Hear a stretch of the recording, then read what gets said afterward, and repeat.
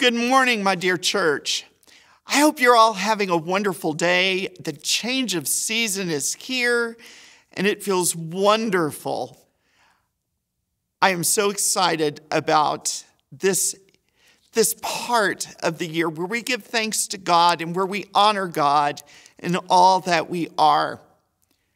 I will tell you now, since we are in November, happy Thanksgiving. That is right. I said Thanksgiving, not Thanksgiving.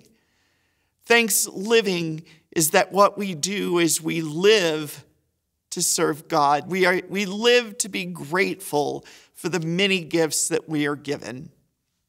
And so it's with that idea that we continue in Psalm 139. I would like to read to you verses 7 through 12. Hear this word. Where could I go to get away from your spirit? Where could I go to escape your presence? If I went up to heaven, you would be there. If I went down to the grave, you would be there too. If I could fly on the wings of dawn, stopping to rest only on the far side of the ocean, even there your hand would guide me. Even there, your strong hand would hold me tight. If I said, the darkness will definitely hide me, the light will become night around me. Even then, the darkness isn't too dark for you. Nighttime would shine bright as day, because darkness is the same as light to you. This is the word of God for us, the people of God. You know, I will start this out by saying and asking this question. Have you ever experienced God where God was not supposed to be? Have you ever experienced God where God is not supposed to be? Many of us know what it is like to make our bed on the other side of the sea. We know what it's like to have the feeling of being disconnected from the world. And we are in a place that maybe God would never call us back from. We know what that's like. But this reading today is a drastic reminder that it doesn't matter where you have gone, who you think you are, what sins you have committed that you feel are so bad God would never forgive you for them. That all washes away with this reading. Because we realize that God was still present even in the times that you felt the farthest away from him.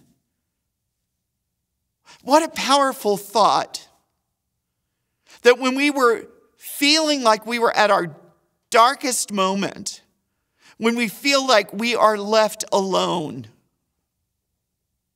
the psalmist reassures us that God is with us, guiding us.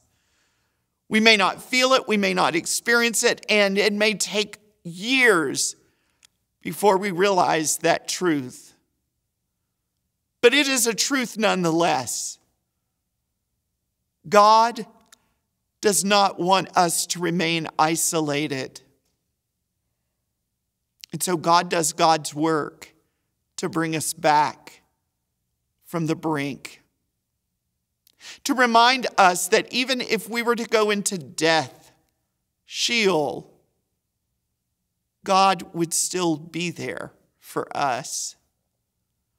My friends, I don't know about you, but I am so comforted by the assurances found in this reading today. God is with us. God will always be with us, even in the places that we would never expect God to be. I pray that you hold fast to this message, that you let it burn in your heart, and that you find joy and hope as a result of this reading today. May God's grace be with you. And for those of you who feel like you are so far away, or you have done something in your life that is not forgivable, hear these words. Everything has a forgiveness. Everything has a season.